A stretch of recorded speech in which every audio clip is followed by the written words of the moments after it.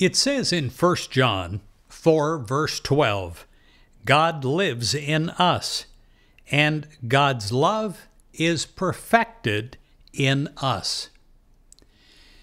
You have inside of you, inside of your body, a soul. And inside of your soul, you have God love living, waiting to be expressed, the perfection ready to be birthed by you. Now, if you look in the mirror or other people look at you, your physical characteristics and other features create an image that identifies you as a person.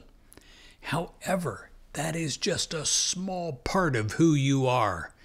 The outer image is just a small part. It is that essence that is in you, that is who you really are, that enlivens, that nurtures you. It's all within. This you is your soul, and it is a spiritual being, for the Spirit of God lives within you. If you've never done this before, I ask you to begin to live your life from the inside out. It is a spiritual way of living.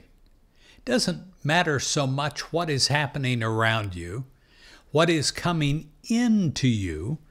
It matters what is coming out from you.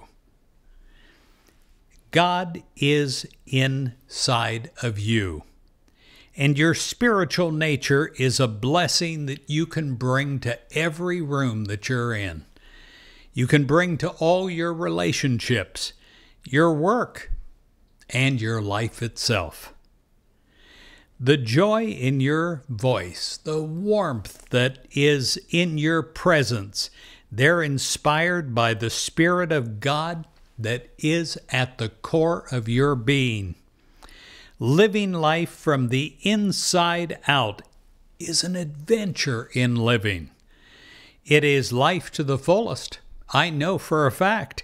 And as you do, you release the fullness of God within you out into the world that is around you. I pray that you have this blessing today, that you begin to live in this way, and you'll find that life becomes sweet.